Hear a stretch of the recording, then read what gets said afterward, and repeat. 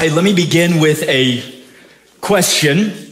It's a question for all of you. Doesn't matter your age, doesn't matter your life stage. It's a question that applies to everybody here. And the question is this: how is your quest for fulfillment and for meaning and for satisfaction in life, how is your quest going?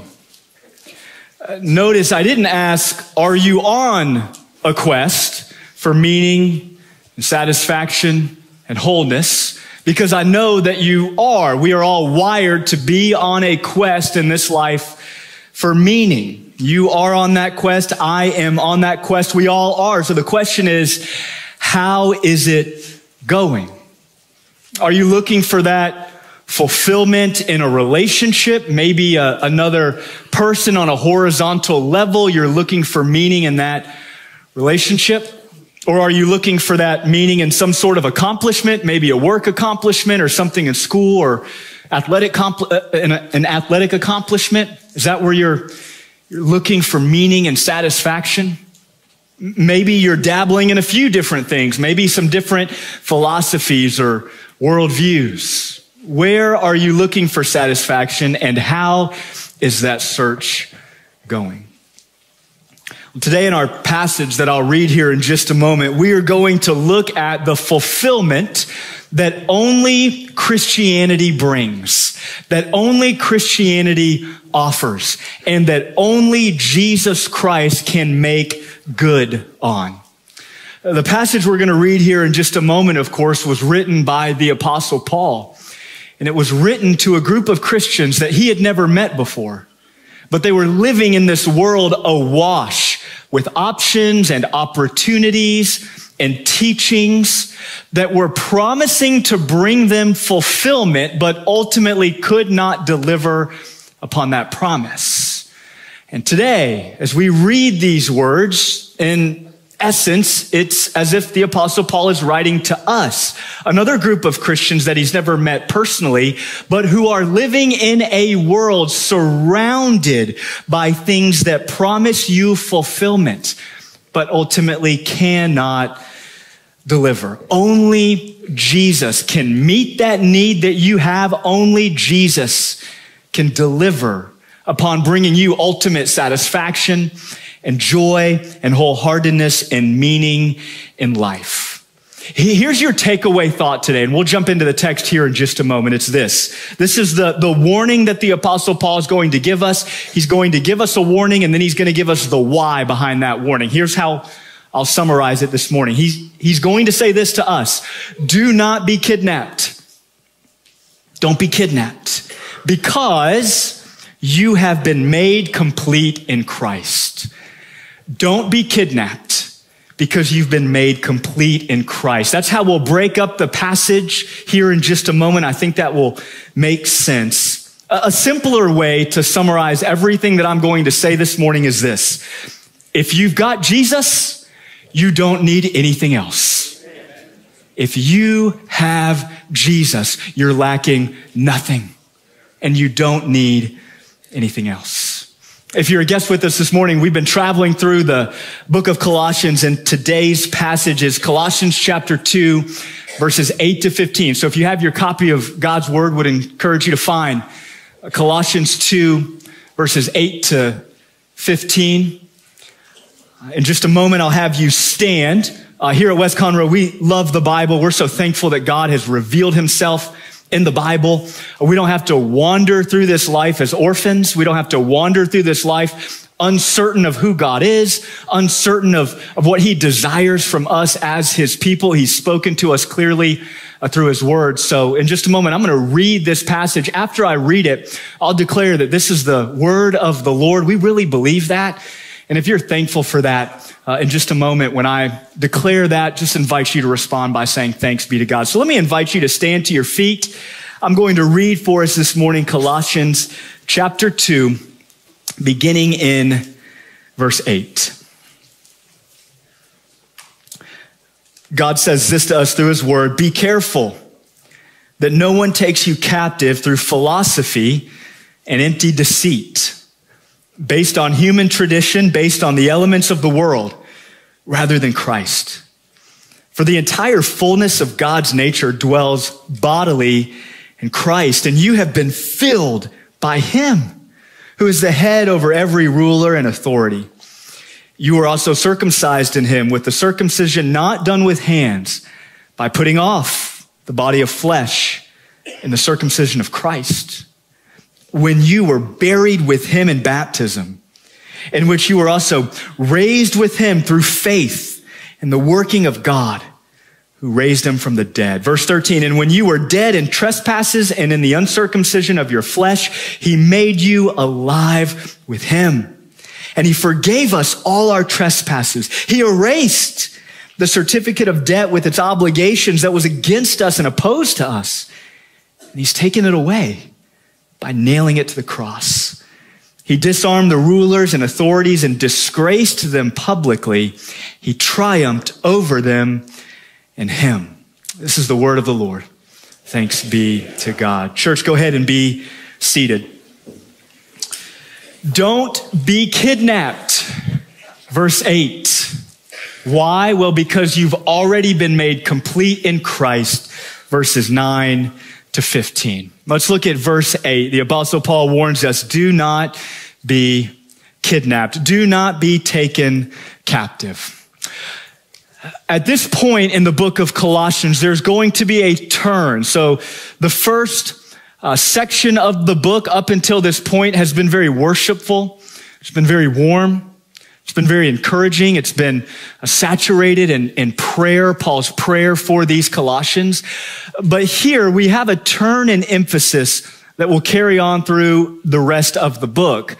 Paul is going to begin to share some warnings with these early Christians. You'll recall that there were some false teachers, there were some wolves, some dangers that were beginning to encroach on this church. And really for the rest of the book, Paul is going to put them on guard. He's going to warn them. He's going to put them on high alert that they would not fall prey to these false teachers. And so that's going to be the tone really through the rest of the book. And we see that right away in verse 8. He gives these Christians a warning. He says, be careful, or watch out, or be on guard. Verse 8 says, be careful. Be careful about what, Jesse? Well, he tells us that no one takes you captive. That no one takes you captive. That word captive is drawn from military vocabulary.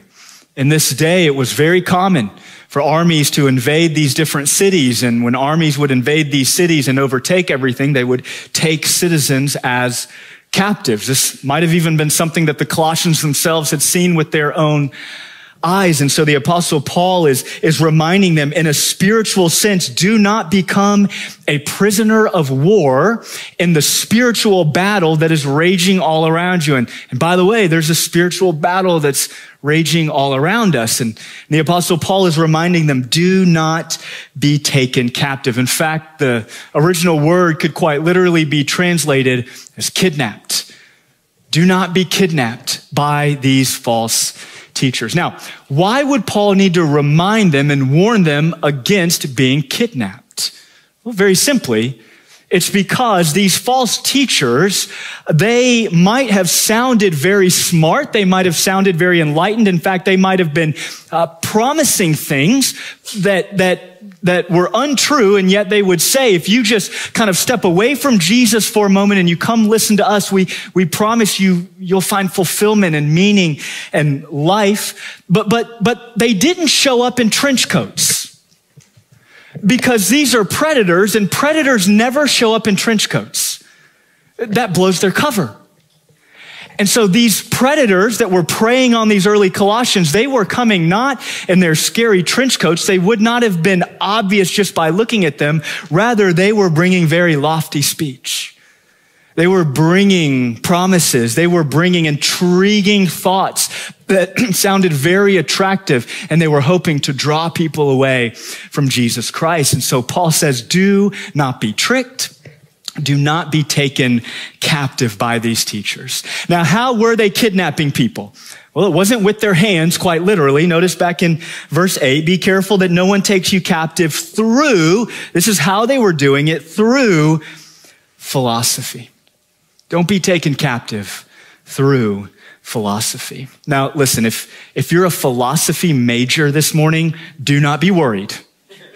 Okay, he's not talking about philosophy in the way that we often think about philosophy, like different philosophical schools, Greek philosophy. That's not the sort of philosophy that he's describing here. No, he's referring to the specific content, the specific teaching of these false teachers that as they were trying to pull people away from Jesus and kind of get them into their own corner. That's what he's attacking. That's what's in his crosshairs, is this philosophy of false teaching. We know that because in the original language, Paul uses what we call the definite article, which is simply the word the. And so Paul refers to this as the philosophy. It's likely that the false teachers were describing their teaching using the term philosophy to kind of clean it up and make it sound a little bit more intriguing. And so Paul says, do not be taken captive by the philosophy, by this particular false teaching. Now, I want you to notice how he describes this philosophy. Look back in verse 8. He uses three sort of descriptors here: empty deceit, based on human tradition and based on the elements of the world rather than on Christ. So you can see he's creating this dichotomy between what they're articulating and Christ himself. In other words, there's no overlap here. These things cannot be synced up together. It's either Jesus or it's following these false teachers. We cannot blend these things together. He says what they're doing is defined by empty deceit. When Paul describes this teaching as empty deceit, basically he's saying this is just a religious word salad. That's how he's describing their teaching. They're saying a lot and they're saying nothing at all. If you listen to them, you're just devouring empty calories, and you can stuff yourself with empty calories for so long, but eventually you'll be hungry again or you'll feel miserable. And so he describes this false teaching as empty deceit. He wants us to understand this. It's not just that Paul is annoyed by this, but Paul is adamant that to listen to this is deadly. That to listen to this empty deceit will ultimately lead to ruin. In fact, Ephesians chapter 5, verse 6, it's a corollary passage to Colossians 2:8. I want you to listen to what Paul says in Ephesians chapter 5, 6. He says this: let no one deceive you with empty words. For because of such things, God's wrath comes on those who are disobedient. It seems that these false teachers, with their empty words, they were downplaying these Colossians' obedience to Jesus Christ. And Paul wants to protect this church from anything that would downplay obedience to Jesus Christ. And so he calls what they're doing empty deceit. He continues and he says it's based on human tradition. Basically, its authority is from below and not from above. And even worse than that, we see that he says it's based on the elements of this world. Now, it's a very hard phrase to translate, but most commentators believe that what Paul is saying here is that the source of their false teaching is actually demonic. Satan has been a liar from the very beginning, and Satan is continuing to use this false teaching to lie to these early Christians, to pull them away from their faithfulness to Jesus Christ. And so Paul says that the source is ultimately demonic. I like how one writer described the teaching. He said it was effectively a religious Venus flytrap. And so it looked really attractive. It looked very inviting. It might have sounded very popular, but it devoured people quickly. Once they nestled themselves in the middle of this philosophy, the Venus flytrap closed up. There was no way to get out of it. That's how he describes this teaching. So he says, don't be kidnapped by this, friends. Don't be captive. Now, this morning you may say, oh, okay, Jesse, I'm tracking so far, but the specific philosophy that Paul was attacking here, like, I'm not at risk of going down that direction. Now, by the way, I never want to assume that in anybody's life. That's why week in and week out here at West Conroe, we're going to preach the gospel. We're going to preach God's word. faithfully because I never want to assume the gospel. But it very well might be the case that you're saying, okay, I'm not tempted to go down this road. What does this look like for me in my life in 2024? And that's a very good question. I think the application we can draw from this is this, that you and I too, we're in a world just surrounded by false philosophies and worldviews and promises that tell us things, but that ultimately want to pull us away from Jesus Christ. These things might look attractive, they might be popular, they might even sound innocent, but they too are a Venus flytrap that wants to close up on us. In fact, I think when we remember that this false teaching was based on the elements of the world, based on this demonic source, we know that the enemy has not stopped working in our day. And so there are things out there with this demonic source that want to pull us in. It's a good reminder that of everything that you take in, all of the content that you take in on a daily basis, that none of that is neutral. That nothing that we hear, nothing that we meditate on, none of it is neutral. It might look flashy and it might be popular, but the wisdom and the ways of the world, they will devour you. So don't be taken captive. Stay on guard. I want you to listen to how James in James chapter 3 describes wisdom from above, godly wisdom. What does that look like in our lives? Well, here's how James describes wisdom from above. He says it's pure, and then it's peace-loving, it's gentle, it's compliant, it's full of mercy and good fruits, it's unwavering, and it's without pretense. That's the wisdom from above. But what does the wisdom of the world look like and sound like? What is the wisdom of the world that we're surrounded by? How does James describe it? Well, he describes it like this: earthly and unspiritual and demonic. It will lead to ruin no matter how it's dressed up. So I think it's a good question, a good practice to ask ourselves a few diagnostic questions. And by the way, as I'm sharing this with you, I'm asking myself these things too, because I have the same phone that you have. I use the same apps that you use, right? Together, we are just surrounded by these things. And by the way, Jesus has put us in this world at this time for a particular moment and mission. I'm excited about that. Like, I'm not trying to get out of that. There's no way to try to extricate ourselves from the world. God has put us here for this very moment. You're up to the task. And yet, we want to walk through this world with wisdom from above and not using earthly wisdom. So one way we can grow in wisdom, with all of the things and all of the noise and all of the frequencies around us, it's to ask ourselves these questions. Is the content that I'm absorbing through my phone, through the TV, through podcasts, through YouTube videos, through news channels, through books and arguments and articles, is all of the content that I'm breathing in, is it stirring in my heart an affection for Christ and an obedience to his word? Are the things that I'm taking in, is it stirring in my heart a greater affection for Jesus and greater obedience to his word? Are the people who I lend my ear to, so students in your classroom and your peer group, your friends, the people who you're talking to and lending your ear to, are they stirring up greater love for Jesus in your hearts? Greater obedience to his word?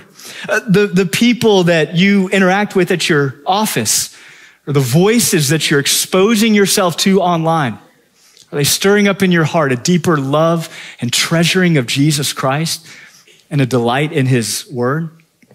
The people that you interact with, whether that's in school, in a locker room, on a sports team, in a peer group, on an office staff, whatever it might be, we know that they're not neutral, because nothing is neutral.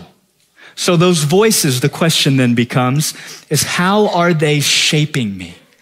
And am I at risk of being kidnapped by some agenda other than the agenda of Jesus Christ?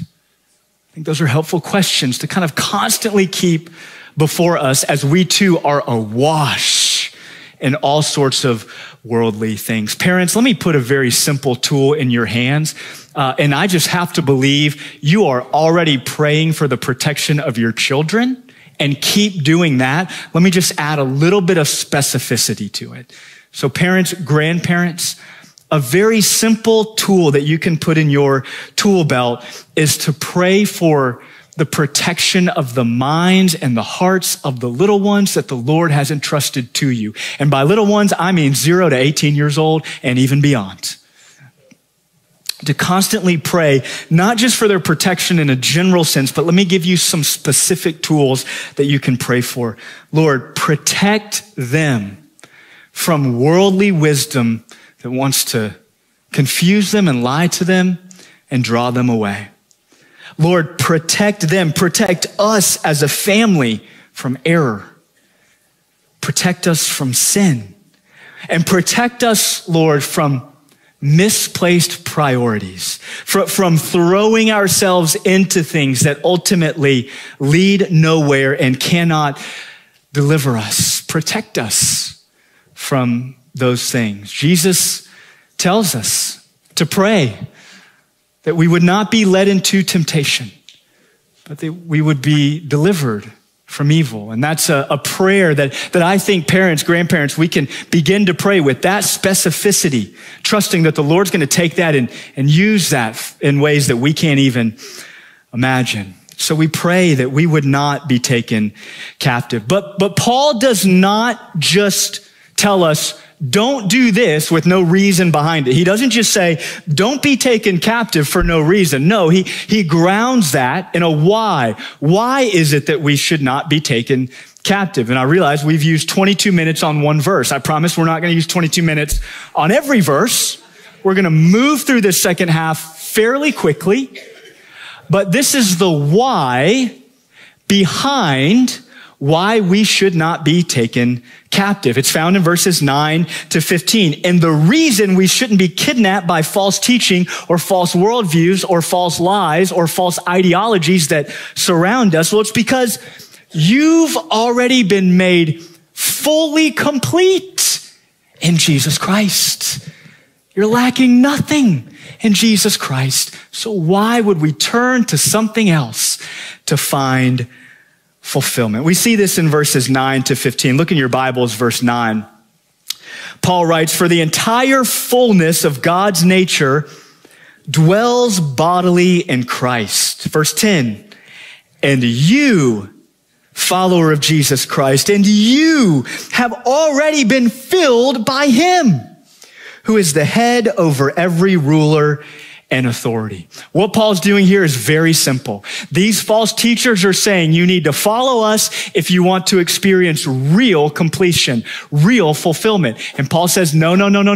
If you're a follower of Jesus Christ, you lack nothing in Christ. You've already been filled by him. You don't need anything added to your life in order to experience satisfaction and meaning. It's all found in Jesus Christ. The reason to not be taken captive in verse 8 is found in verse 10, because you've already been completed in Christ. The Christian Standard Bible translates this phrase as filled. You've already been filled by Jesus. The New American Standard Bible uses the term complete. You've already been completed by Jesus. Both are good translations. This is the same word that the New Testament often uses of the prophecies, the promises from the Old Testament that Jesus fulfilled. That's the same word used here. In other words, Jesus is the fulfillment, the completion of all of these promises. That means we don't have to look ahead. We don't have to look outside of Jesus. He himself is the end. He himself is the finale. And so it's the same word that Jesus, when we're looking for meaning and satisfaction, he himself is the end of that search. He's the finale. He is where it is ultimately found. And so the rhetorical question is this: if you already have that in Christ, then why would you go anywhere else? That's the rhetorical question that Paul poses to them and that Paul poses to us. If you have Jesus, then you don't need anything else. And it's a wasted quest to try to find meaning anywhere other than Jesus himself.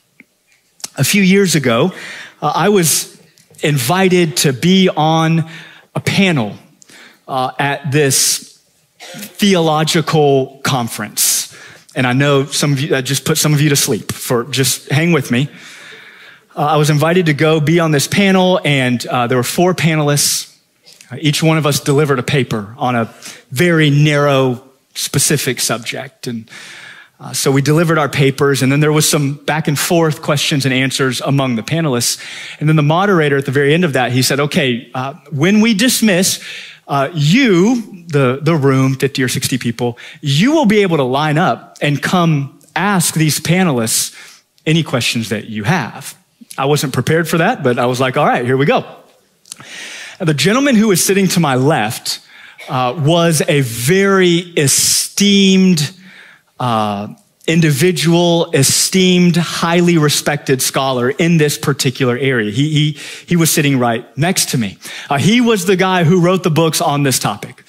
He was the guy that everybody else needed to read and wrestle with and understand if you really wanted to know anything about this topic. He was literally sitting right next to me. And so they dismiss the room, people start lining up, and I kid you not, the line to talk to this guy was out the door. And here I am sitting with absolutely nobody in front of me. Now, the 2 guys on the panel on the outside, they were smarter than me. They saw where this was going. So they kind of got their stuff and they slipped out. So it's me and this other guy. The whole room is ready to talk to him, and I'm sitting here just all by my lonesome. All right. Now, I'm not wired to need sympathy or need people to feel bad for me, but I promise you, if you saw me there, you would have felt bad for me. It was that awkward, that obvious. So people are working their way through the line, and this guy gets up, the questioner comes, and he talks with the well-known scholar. And then when this guy leaves, he sees that I'm just kind of awkwardly hanging out. So he just kind of taps on the table and he says, hey man, sorry about this. Your paper was good too. I was like, thanks man. Appreciate it. But then as he was leaving, I said, hey, listen, no offense taken at all, because it only makes sense that people would want to go to him, because this guy is the authority. This guy is the one who people want to learn from and need to talk to. It's a no-brainer to go to him. In fact, if I wasn't sitting here, I would be in the line. Why would someone come to me rather than go to him? It's a no-brainer. It only makes sense. And that's effectively what Paul's point is. Why, if you're filled by Christ, why would you go to something lesser when you have him? It's a no-brainer. It only makes sense. So if we have Jesus, we have everything, despite the different promises that exist out there. Now, in our remaining moments, I want to point out 2 ways that were completed by Jesus Christ. And this is where we're going to wrap up. In verses 11 down to 15, the Apostle Paul gives us 2 ways that were filled or were completed by Jesus. Those 2 ways are through Jesus' crucifixion and through Jesus' conquest. Jesus' crucifixion and Jesus' conquest. We see first that we are filled by Jesus' crucifixion. Verse 11, you were also circumcised in him with the circumcision not done with hands, by putting off the body of the flesh in the circumcision of Christ, when you were buried with him in baptism, in which you were also raised with him through faith in the working of God, who raised him from the dead. Verse 13, catch this, friends. And when you were dead in trespasses and in the uncircumcision of your flesh, he made you alive with him and forgave us all our trespasses. There we see that we find fulfillment through the death and the resurrection of Jesus Christ. Now, the term circumcision there, it's referring specifically in this context to Jesus's death. So no hard questions, conversations on the way home. That's not always how the term is used, but here, this is specifically referring to Jesus's death on the cross. That's how we are filled. That's how we are completed. And Paul uses graphic language, and intentionally so. He wants us to see that Jesus, his life was removed from him so that we could find life and forgiveness and wholeness in him. We've been completed through Christ's death and resurrection. Paul says this in Galatians 2. I have been crucified with Christ. It is no longer I who live, but Christ who lives in me. By the way, you'll remember that he addresses or points out in verse 12, baptism. That's why here at West Conroe, when we baptize somebody, they go all the way under the water as a picture of being buried with Christ in his death. And then they're raised out of the water as a picture of resurrection, of life in Jesus. Our life comes only through the death of Christ and his resurrection from the grave 3 days later. And I just want you to notice verse 13. And when you were dead in trespasses, what did God do through Christ? He made you alive with him.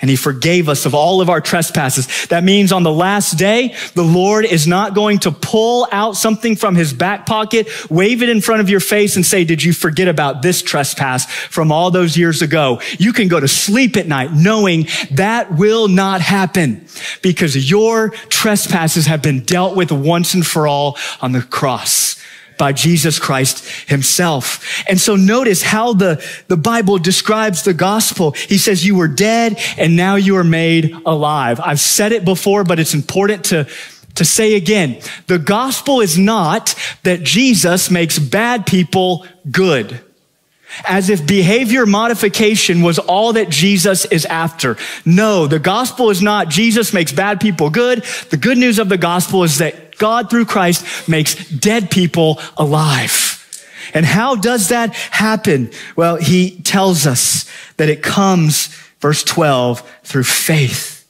in the working of God, through faith in what God has done through Christ, by trusting Christ, by receiving Christ to be forgiven of my sins and have eternal life in Christ. Maybe this morning you would say, I've never trusted this Jesus, but I realize that my hopes and my search for fulfillment, it can't happen outside of Jesus. I want to receive this Christ. You can today.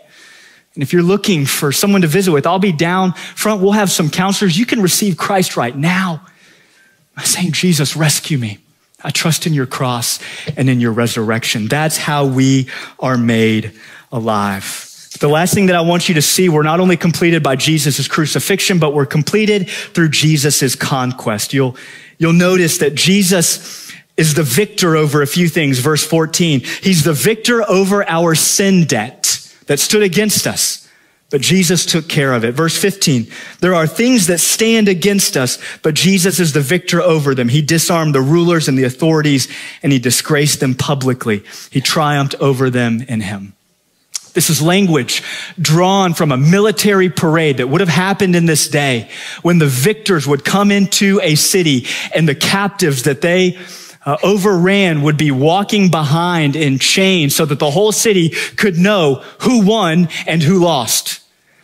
And this is telling us that Jesus is the winner over all things. He's the winner over our sin. He's the winner over things that stand against us. And so we're completed not through our own victory, but through Jesus' victory. So today, maybe you are struggling in some way. I just want you to remember that according to verse 14, that Jesus is the victor over your sin. Verse 15, that Jesus is the victor over all that stands against you. That Jesus is the victor over addiction and anxiety and hopelessness and fear. Jesus is the victor over the greatest enemy we face, which is death. And if Jesus can deal with death once and for all, he can deal with anything else that you're facing in this very moment. You may not feel victorious today, and that's okay. That's kind of the point of the gospel. that we are not victorious in and of ourselves, but our victory is found in Jesus and what he has done. So again, I ask you, how is the quest for meaning going today? And why would you look anywhere else than Jesus Christ for meaning and for hope and for fulfillment? So many people in our world, they turn to substances or to accomplishments or to a person or to a philosophy, but none of those can fill you. They make promises, but they cannot keep them. Only Christ can. So this morning, do not be kidnapped by anything other than Jesus. Be captive to Jesus and nothing else, because only Jesus can make good on those promises. Don't be kidnapped by worldly philosophies, however popular they may be or however nice they try to appear. They may sound innocent, but they're Trojan horses that will ruin real people's lives.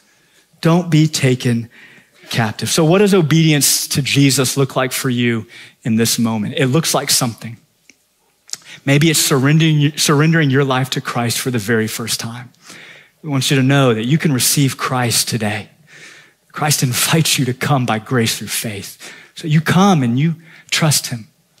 Maybe for you, it looks like believer's baptism. Maybe that's a step you haven't taken and you come visit with us. We'd love to walk you through that. Maybe there's something in your life that you are turning to for meaning and for fulfillment. And today you need to come and you need to pray and you need to say, Jesus, I'm turning from this because it cannot give me what I need. Only you can.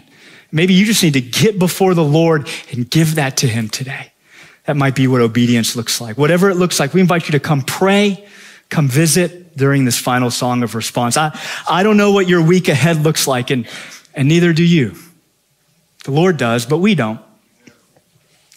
But I'm sure it'll have ups and downs. I'm sure it'll have hard conversations and decisions. I'm sure you'll grow weary or maybe frustrated. But listen, friends, there's nothing that this next week holds that can dampen or deaden the good news of verse 14. That Jesus has already erased the certificate of debt with its obligations that was against us and opposed to us and has taken it away by nailing it to the cross. I don't know what you face, but you can walk into it knowing that that's true. And that's why with Christians from all over the place, we can sing these sorts of songs that say things like, my sin, oh, the bliss of this glorious thought.